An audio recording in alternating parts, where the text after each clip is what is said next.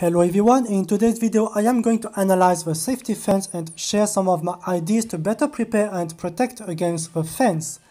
So if you're watching this video, you have probably watched many others. You have probably seen also the fence can be indeed very dangerous in the hands of good players, especially if they have the good skills and the good units. This may eventually feel very unfair. I don't think the average player will cause you much trouble, however. Furthermore, you may have heard about the idea of using fast save armors and traps protecting against melee. Something like this. For example, this is indeed by far the best protection against player face strategies. On the other hand, you probably know my opinion on this. I always believed savior skills along with duo heroes were by far the worst addition to AR. I don't like those, that's why I will never use savior. That's why also I'm not going to say anything more about it, unfortunately. But I still believe you can build a good defense without savior, and I have for this video 3 AR defense examples. First one is a Pathfinder Kevline which I used last week. You notice I have a fence here which I am not using in offense. It's only here to show you what scenario might eventually unfold.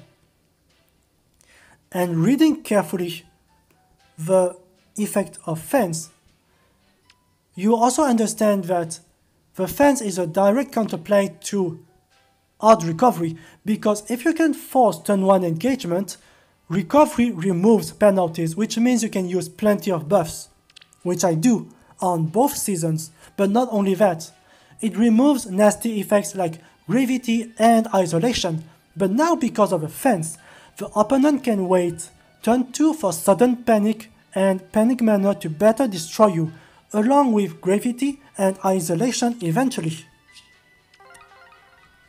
If you were to use even recovery instead, they will just engage turn 1, because now you can't counter panic effects turn 1 anymore. You will notice now I have buildings here which are meant to waste multiple actions and delay engagement. I am also placing traps here away from my frontline cavalries. This is because I believe hit and run using a melee is probably a bit less obvious than just using ranged units. If I use disarm trap, however, a possibility for you is having multiple traps placed in this row.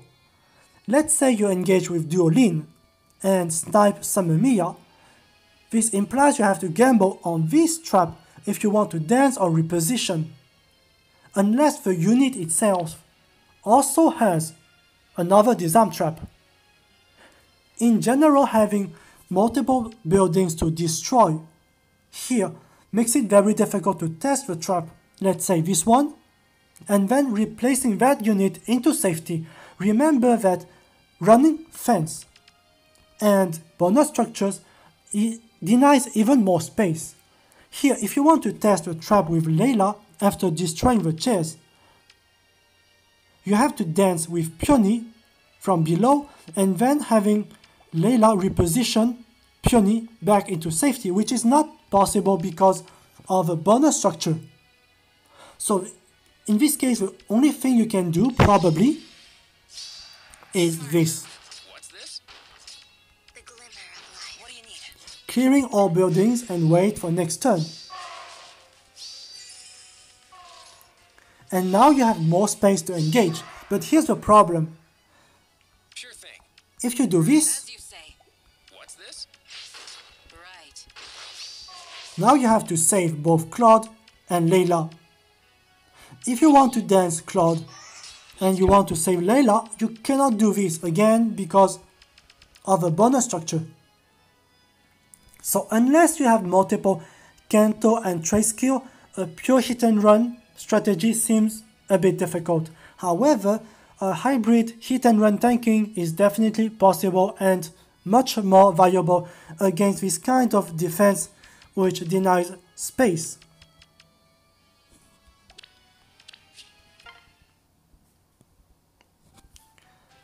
Now moving on, the second defense example which does not force turn 1 engagement but is stronger against player phase mainly because of Flame providing damage reduction to almost everyone. I believe, however, Nifo is better than Flame because she inflicts flash and has much better offensive power. Flame requires speed IV, she requires ARD attack speed or a catch, speed res rain, and blade session. And if you think the mobility is an issue for Flame, when your other units are chasing, you have to use aerobatics or something like that, so you are not using blade session for Flame. So this could be kind of a problem if she has only 2 movement instead of someone like Nifo who has 3 movement. Very, very important. So with respect to the defense, looking at the frontline units, you see Hollywood, Wintermoth, Brave Edelgard. They have obviously much greater bulk than my cavalries in my previous defense. Only Edelgard is now protected by damage reduction. She probably requires heavy investment, something like ARD, Death Res Bond Secret Seal, and in the future maybe Death Res form in the seal. So the purpose of this defense is to use a Nifo instead of Flame or Hollywood launch to activate and trigger Wings of Mercy on Bramimon. If needed, you can add Wings of Mercy on Duoleaf and Wintermoth. I believe Hollywood is still good today, good at surviving if he survives. And even if launch does not trigger due to near save, which will be probably less common than far save, again there is still multiple Wings of Mercy solutions for you. As for the build, Hollywood can use Gale Force, he can use Glacis, which is probably better, or maybe he can use also, I think it's called Escutcheon for better surviving. Special Fighter is pretty strong. This is why I think someone like Hollywood, for this kind of defense with multiple Wings of Mercy, Pathfinder, Edelgard, Marth, he's not a bad option if used this way.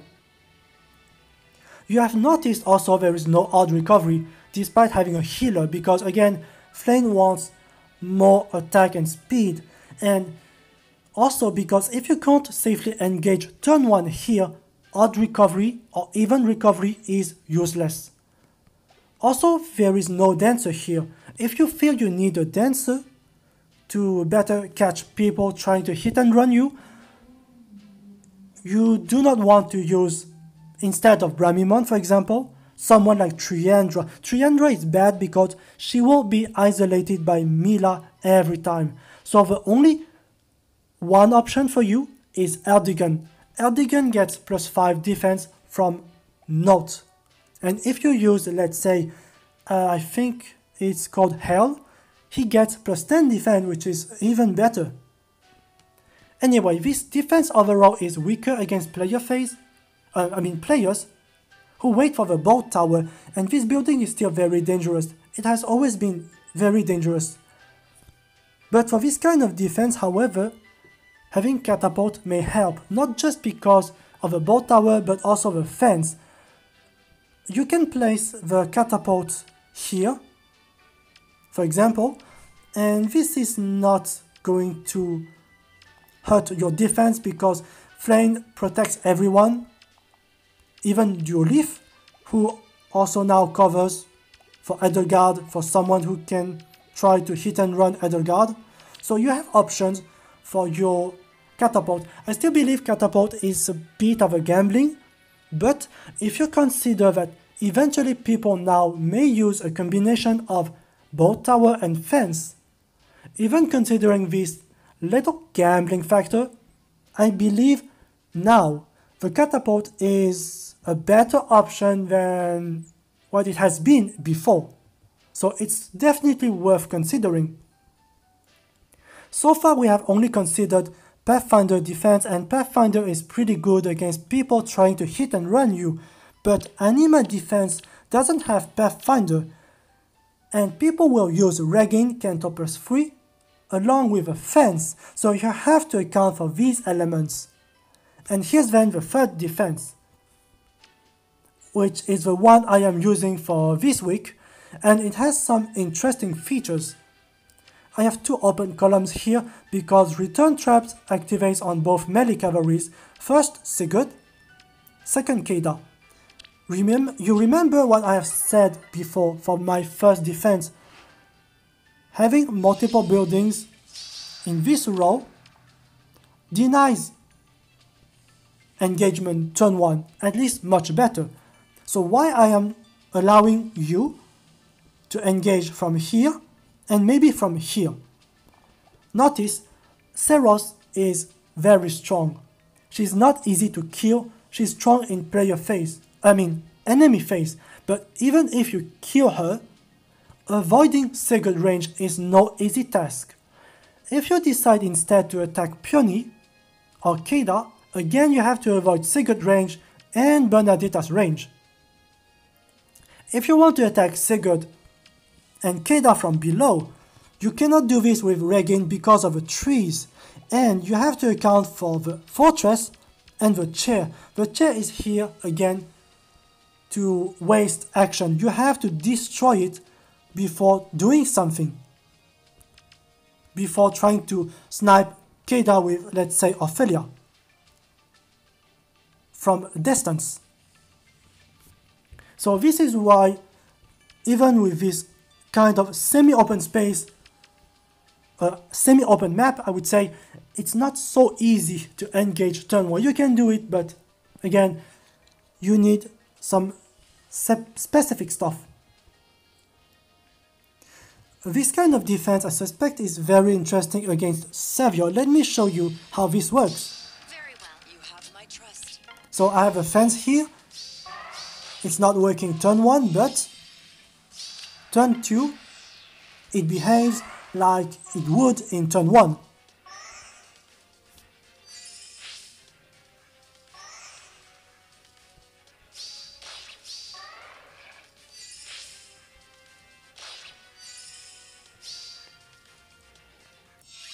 So what is interesting with this kind of defense is that unless your opponent use double savior, they might not expect you to use melee instead of range to attack them on first initiation, having two different colors for your melee units, causing them to move to different opposite directions, like here and here, for example, will force your opponent to be very careful when selecting the offense team and when placing their own units.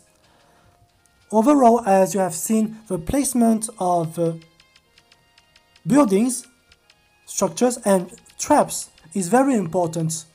The traps here to deny a direct snipe from Regain, Canto plus 3. Here again to cause a gambling if you want to destroy this trap here from a distance, this chair from a distance. You have to gamble on this and other stuff like that.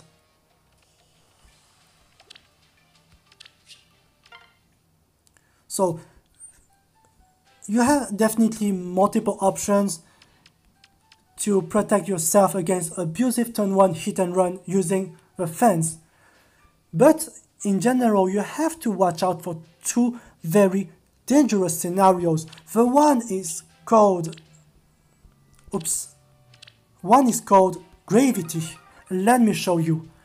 Against this defense here, if you want to use Legendary Cloud and successfully kill Seros, you are causing Gravity on Sigurd and Sarah.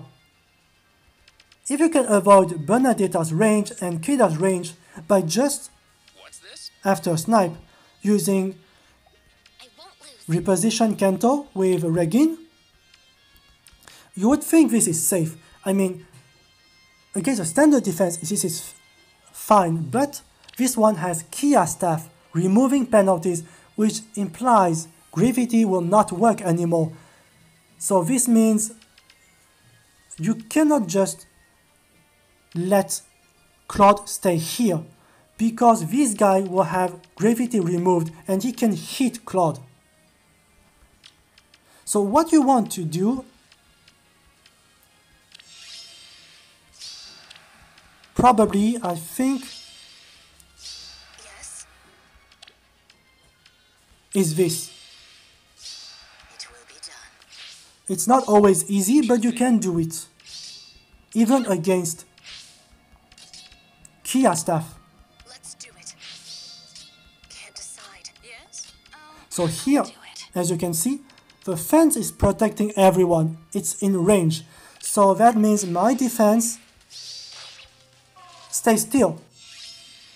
But believe me or not, if you let Claude here, instead, Sigurd will attack and kill. That's it. So if you don't use Kia staff, you have to be very careful against gravity. It's super dangerous. Now the second danger is the possibility that IS will upgrade the level of the fence in the future, which I suspect may happen. In this case, the hit and run would become even easier. But maybe by this time, when this happens, we will get new tools, new skills, units as a partial counterplay to, or even strong counterplay to people trying to use hit and run. I am not going to speculate too much on this. We will see what happens. Anyway, thanks for watching.